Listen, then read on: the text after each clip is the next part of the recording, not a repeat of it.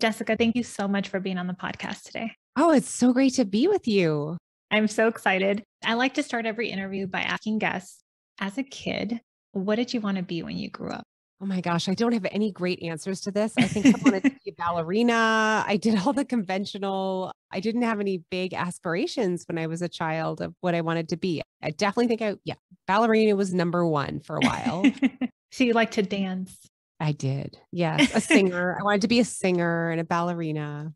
For listeners who don't know what you do you mind sharing what you do today? I'm really in this sort of have a passion for early life and early life nutrition. So I co-founded a company called Happy Baby over a decade ago that is the number one organic baby food company in the US. And then now I'm co-founder and CEO of Lovevery, which is a stage-based learning program. We are really all about cognitive development, brain development in those meaningful first years of life.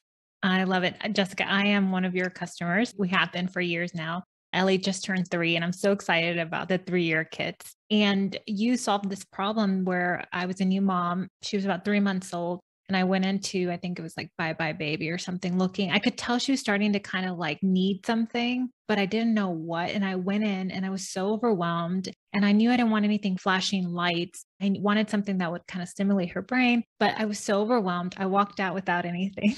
And then Oh my my husband God. found Lovevery, and I thought, oh, they're beautiful. They're so thoughtful. It's such a gift to all moms to have access to like be able to purchase these for our kids and like trust that they're good products. I love that they're wood, they're beautiful. So thank you so much for creating this. It's been great. Thank you so much for saying that. You just completely made my day. I will say that I had a similar experience. I think our intuition is telling us that a lot of the flashing lights and the toys that have a lot of bells and whistles just maybe aren't necessarily long-term healthy for our children and not exactly what we want to connect with them, to feel connected and feel like they're really fueling their development. So there's so much research on early life and what to do at each stage of your child's development, but it's really hard to sort through it. I had a very similar experience where my child was pulling up on one of those plastic flashing lights toys and pushed one button and all of a sudden all these lights are flashing and a purple cow popped out. And so I decided that I really wanted to create something more meaningful after I discovered this research on early life and brain development. So thank you for being a customer. That's so meaningful for us. Yeah, no, well, thank you. So I read your story in preparing for the interview,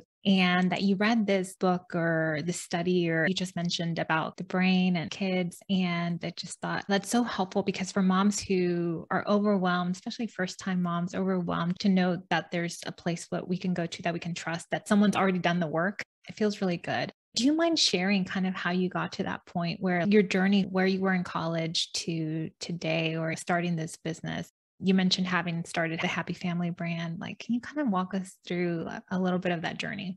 Yeah. I think I've always been really interested in so many of us, like all of us, making a difference and feeling like I can find a connection with my purpose and what my work life is really contributing positively to the world. When I was younger, in my 20s, I discovered these entrepreneurs that were working in the field of business, but that were making really businesses with this, where their social impact was primary. So entrepreneurs like Jeff Goldman from Honest Tea or Anita Roddick, or we have entrepreneurs now. It seems like purpose is really now so much more embedded in business. At the time, it was a new concept. I realized I'd worked in nonprofit fields and I had worked in the government. I worked for the government, so I worked in public fields. I really realized that my love was for the business world because I love the fast pace. I love the vision of being an entrepreneur and starting something from scratch and using all the skills that you have and putting them into play to build something new, but that I also love this intersection with purpose. And so I set my sights on being what's called a social entrepreneur.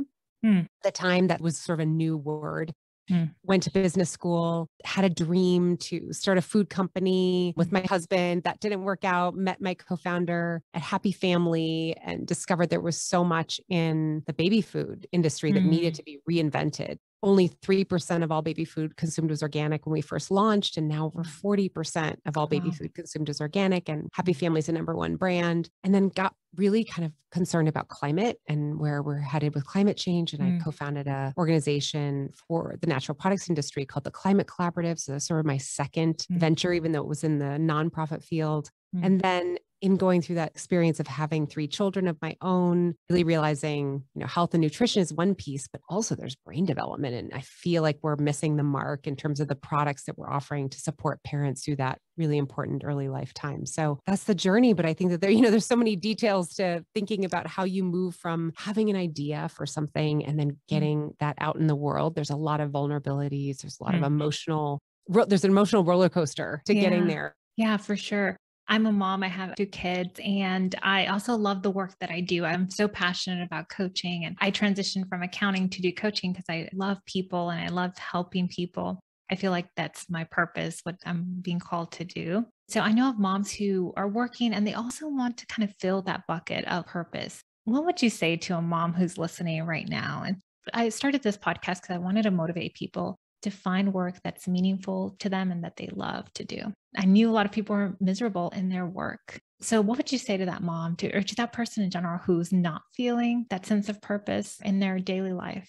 Yeah, I really felt that when I was in my 20s. I really wanted to find my purpose. And I didn't have, as I said, when I was a child, I wasn't always an entrepreneur. I wasn't always clear about what I wanted to be or contribute and how I wanted to contribute. And frankly, we're always reinventing ourselves, right? So wherever we are, we're always wondering what's next. And I think it's a process and it's a project and it's something to be taken really seriously. Getting a great coach, working with someone like you to feel grounded in what are my next steps? How am I learning? What am I testing out? What informational interviews do I need to have? How can I discover? I have a kernel of interest in this direction. What books can I read? What articles can I consume? What people do I admire in this field? How can I learn more? I think that having some journaling, some coaching to really kind of center yourself and think about exploring, for me, it didn't just come to me. It was a process. I had to invest in myself and invest in that process of becoming what I wanted to be.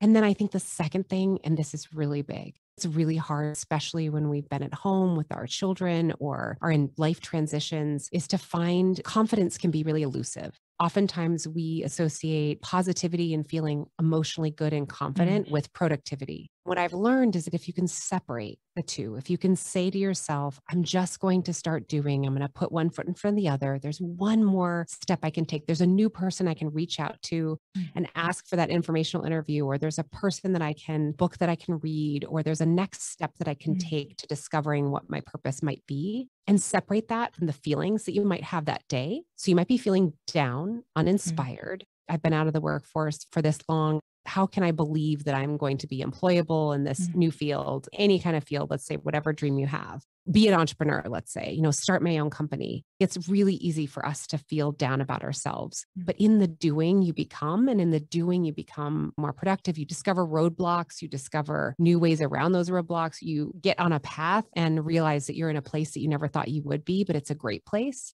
And so I think it's just investing in that and setting aside your feelings enough to the extent that you can recognize them, but not let them sort of dominate and grind you to a halt. Oh, that was so beautiful, Jessica. Thank you. That was so generous. And I love that you're sharing that you didn't know, that you weren't as a 5-year-old saying, I'm going to start an organic food company, right? Like you didn't know that you had to figure it out, because I think that's what I see in client conversations a lot. It's like, I know what I don't want, but I don't know what I want. And there's this feeling of like, we should have it all figured out. We shouldn't have a 10-year plan and know all the steps. I love that you shared that. It's like taking those small bits of action and that following kind of those interests and that curiosity and taking that consistent, even though we may not feel those positive feelings all the time, just taking the next step. That's so motivating. And maybe I want to like tear up a little bit, because I know and I love and respect what you've done. And so for you to share that, I know that's going to resonate so much with people who are listening.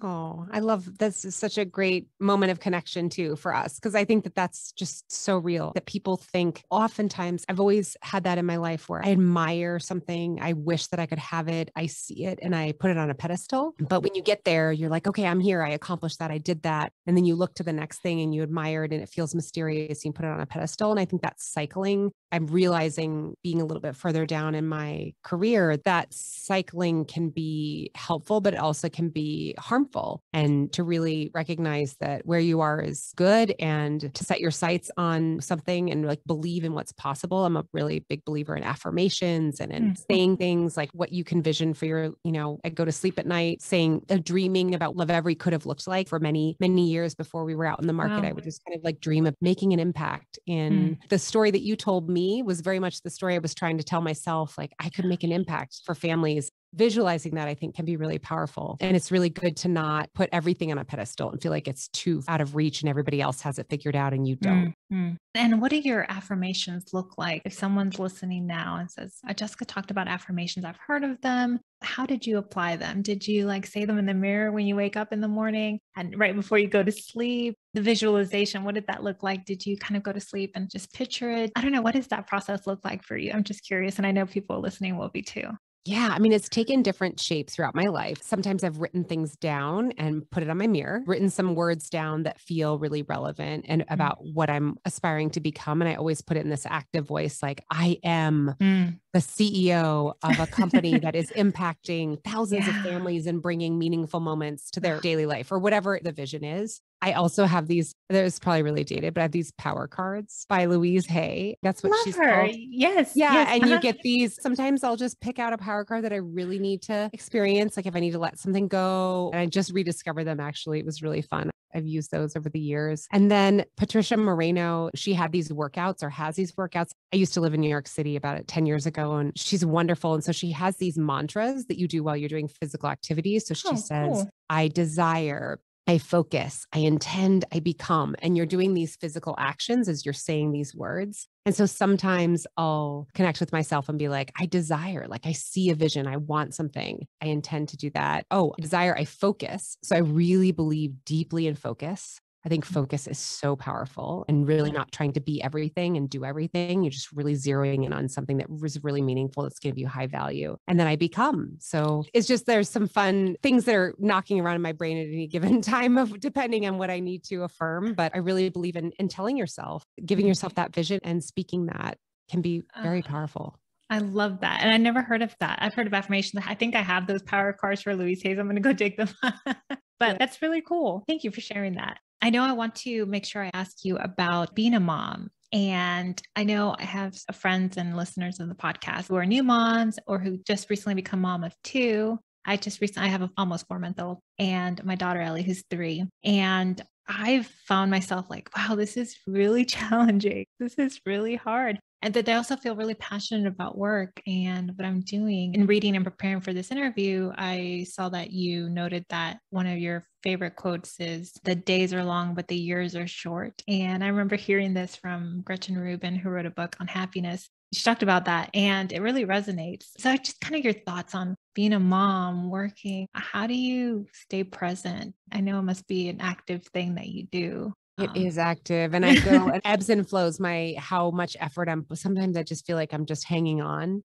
I've actually, this week has been like, I'm hanging on kind of week, but part of it is I don't have it all in a lot of ways. Like my home environment is not organized. It's a mess. It really feels so chaotic. Like the kids, I'd love to say that they put their things away and that it's tidy and that I have beautiful aesthetics, but I don't. We eat really healthy, but we don't eat delicious food every night. And we kind of get by and it's like, what can you simplify? What can you just say? I'm not going to be great at this. In big life categories, the concept of having friends and being a parent and being, a partner to someone and being a daughter and being a mother, of course, when we talked about being a parent, but also on top of that, being a friend is really hard. I found that this era in life, it's very hard to be the friend that I was before I had kids. And I think it's the work. The work is so consuming. And so that sometimes has like over the years, I've gone in and out of feeling lonely and feeling like I wish I had more friends, be close friends. And I do. And right now I'm in this phase where I'm really nurturing my friendships, but it's really hard because you can't have it all. Like something does have to give.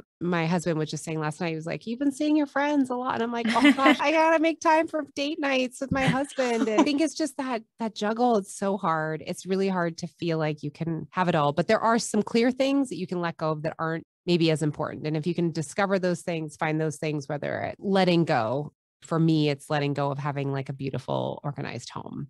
Thank you so much for sharing that, because in the world we live in with social media, Instagram, and we look at these pictures of these homes that are, staged or whatever, and we compare ourselves. I know I find myself comparing. My toys don't get put away every night, or the house is a mess. I want my living room to look a certain way, but right now it's really a playroom. So thank you for sharing that, because thinking about your products are so beautiful. Someone might think, well, Jessica's home must be perfect. You see my Instagram feed. I mean, we do not have a glamorous setup, and oftentimes there's like a mess in the background. I love that you share that, and that you share that with the world, right? So you could use your social media to kind of share like this picture perfect world, but you're genuine. And then the fact that you just shared all of that, that was so vulnerable and helpful for especially moms, because we put a lot on ourselves. This is one of the things, like my inner critic shows up and like, I'm a bad mom. My daughter didn't get to school at 8:30, like the preschool school. She didn't get there at 8:30. I got there at 9 and I'm such a bad mom. Like just thinking of all the things. And so you sharing that is imperfect, and that we don't need to have it all, like try to do it all basically. It's very generous. So thank you for sharing that. I guess just as a final thought, what would you want to say to a mom who's listening right now and needs a little encouragement? I've talked to a couple moms in preparing for this interview. Ellie started preschool and she's been sick, and now my 4-month-old is sick. And then I have a couple friends and they're so sick, and everyone's just tired. So what would you say to them, those moms? Oh, it's so tiring. Sometimes you just can't aspire. Sometimes it's just about getting by, and that's okay. That is really, really okay. It's been like that this week for me too. I was giving advice to a friend, and if you can just take a minute to take a bath with your baby, just like get some skin on skin time. Like we are hormonal beings. Like there's a lot of hormones involved in parenthood and in motherhood. And if you can just have some cuddles and have some snuggles with your baby, skin on skin, or your toddler, just like really like being with them does bring relaxing hormones into our bodies. And it can help. That just meaningful connection time really, really can help us feel better. Oh, that's beautiful. I've never thought about that. Thank you so much. Well, I'm so appreciative of your time today, Jessica, and I'm going to link to your website and to have people follow. I really do love Lovevery, and I thank you so much for creating it. Thank you so much for supporting us, and also for all the important work that you're doing to encourage people to follow their dreams and find their purpose. Oh, thank you, Jessica. Bye, Lupe. Bye. Thank you.